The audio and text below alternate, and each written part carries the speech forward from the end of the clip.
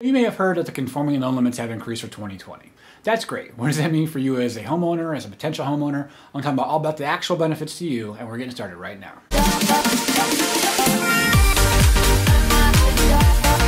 Hey, what's going on? I'm Emmett Dempsey, mortgage advisor with Geneva Financial here in beautiful Port St Lucie, Florida, and welcome to another mortgage and home buying tip.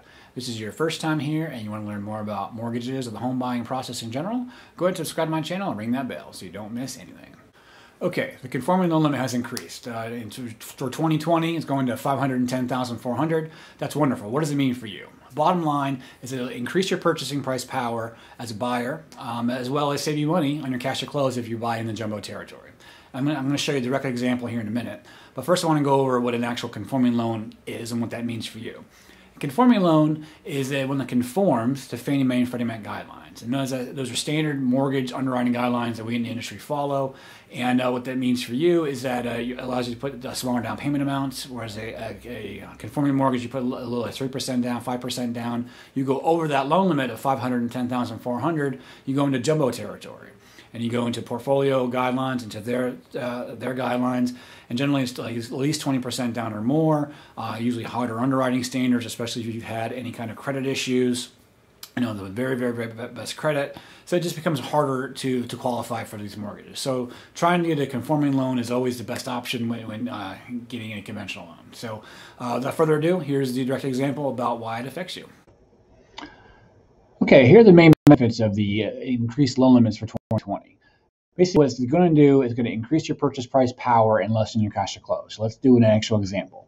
In 2019, the max loan was $484,350, and you can say if I wanted to put 5%, 10%, or 20% down, those are usually the options I show my clients.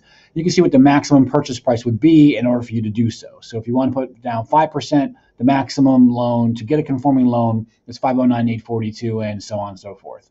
And you can compare that to the 2020 loan. Now it's $510,400. Basically, your purchase price is increased. So in order to get a conforming loan, you put 5% down instead of $509. Now it's $537. So bottom line, it's 5% more purchasing power across the board.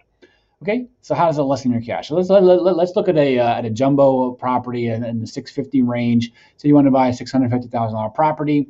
Now the maximum conforming loan in 2019 was $44,350. So your max purchase price $650 leaves about a $165, $650. Either you get a piggyback HELOC or cash out of pocket. But in 2020, that goes from $165 down to $139. That's $26,000 less, or 15.7% less cash out of your pocket. So that's how the conforming loan limit increase in 2020 benefits you. Okay, and welcome back. Hopefully that was an informative illustration as to why the conforming loan limit increase matters to you as a buyer or as a current owner, but how it can save you money on your purchase price range or save you money on your cash to close. So if you want any personalized mortgage advice, if you're looking to buy a house, refinance a house, I can show you how these new loan limits might fit into your personal financial plan. Give me a call, go to dempseymortgage.com. And again, if you want to learn more about mortgages, the home buying process in general, go and subscribe to my channel and ring that bell so you don't miss anything. Thank you so much for watching, and I'll see you on the next one.